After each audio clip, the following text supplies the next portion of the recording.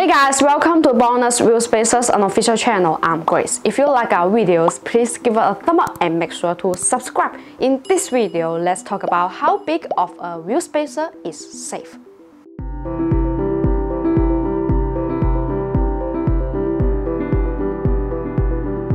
Using a ruler, place it on the outmost part of the rims where the wheel comes close to the fender. Then this distance is the thickness that can achieve the look dead flush or nearly flush with the fender.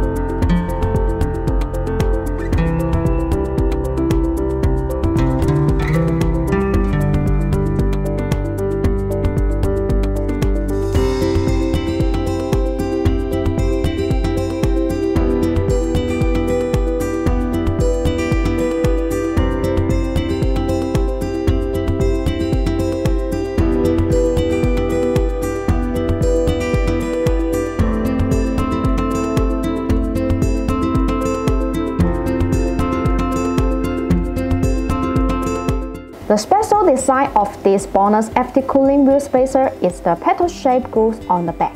This technique maintains the brakes at normal temperature to ensure wheel spacers' safety and driving security.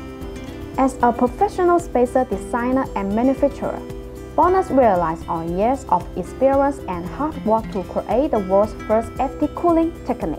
Because the rotation of the spacer makes the external cold airflow efficiency continuously inside the spacer. While cold air flowing, the heat of the braking system is taken away, thereby achieving the effect of FT cooling, improving braking efficiency and reducing overheating of brakes.